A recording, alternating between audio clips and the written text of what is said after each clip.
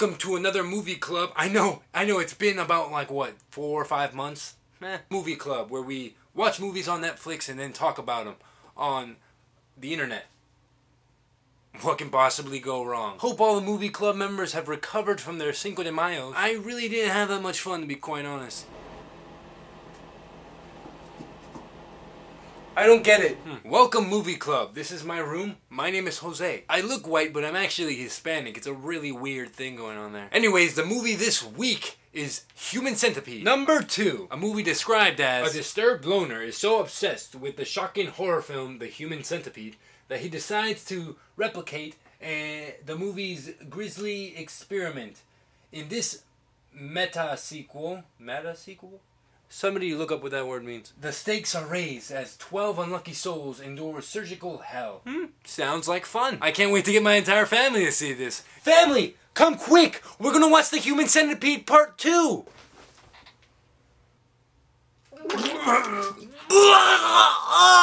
So, this movie. I feel a little biased because I was eating at the time I saw this movie, which is a great idea, by the way. But I thought this movie was quite disgusting. Not to say it was a bad movie, but I probably said, oh God, oh no, oh God, no, more times in this movie than I did in all those years in Bible camp. Honestly, I think that joke was in terrible taste, but I feel like it fits with the major theme of this movie. So basically, this movie takes place in a world where the first movie actually came out on DVD, and a man we will now call Blobby fell in love with the idea. He was like, yo, this is my jam. And then he gets to thinking to himself, hey, I should do what that guy did, but now in real life, and 4 times worse, even though I know nothing about anything and I'm stupid. Duh. Now, honestly, I really like the idea of basing the second movie in a world where the first movie came out on DVD. I think that's really clever. But don't go into this movie thinking that it's just like a part 2 to its part 1. Because they're totally different. In concept, no.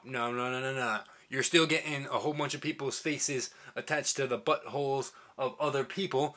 That stays the same. But in visual style alone, can I get a hell yeah? Hell yeah. Thank you very much. Midway through the movie, you kind of start feeling bad because you see all the background story to our main antagonist, I guess I would call him.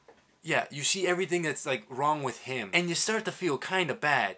But then you realize that this guy is crazy and deserves to, like, I don't want him breathing my air, is all I can say. At one point, he literally makes people. He forces people to poop into each other's mouth as he walks around literally saying, poop, poop, poop, poop. No. Now, thank God this movie is in black and white because, honestly, it's not like I don't want to see 12 people ass to mouth in beautiful rainbow colors, but I feel like the black and white actually adds a sense of dread and like overall just sadness to this movie. Just watching Blobby walk around just makes me want to equally vomit and just feel kind of bad for the guy because he's so unattractive, unsmart. That's not a word, which kind of makes that ironic. Never mind, move on. He was just overall weird. The movie was shot in a cool... It makes me angry saying this, but it was shot in a cool and different way, and it had a decent story, though it was hidden underneath tons and pounds of gore and blood and poop and vomit and baby brains and just overall...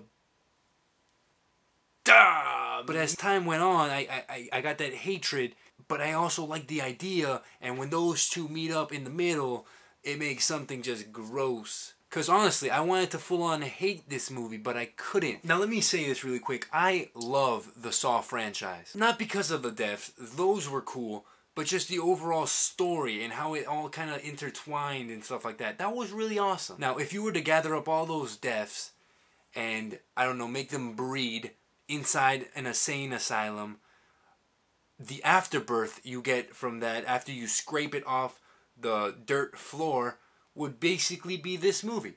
Listen, if you want to cringe and feel disgusting about life in general, go watch this movie. Bring all your friends and family. They'll enjoy it too. Like, if you're looking for the goriest parts of Saw, definitely go watch this movie. But if you found, like, Inception to not be confusing enough for you, then I suggest avoiding this movie at all costs.